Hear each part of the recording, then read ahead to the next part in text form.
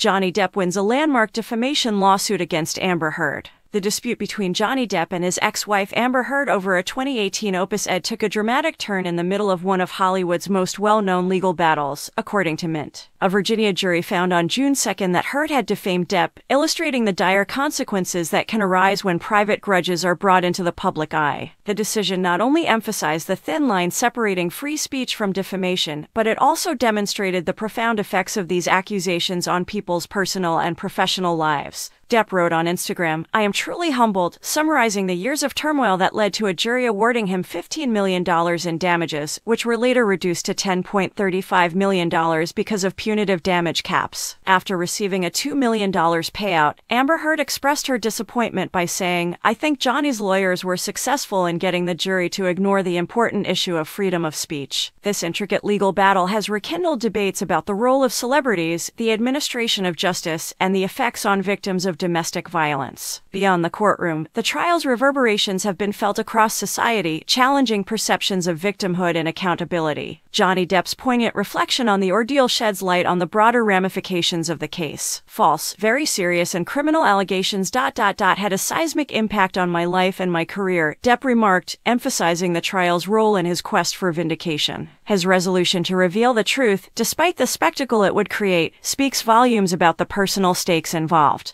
The verdict not only marked a significant moment in Depp and Heard's lives but also set a precedent in how legal systems intersect with public opinion and media narratives. The trial's outcome, hinging on the articulation of abuse and defamation, offers a stark reminder of the enduring influence of celebrity disputes on societal norms and legal interpretations.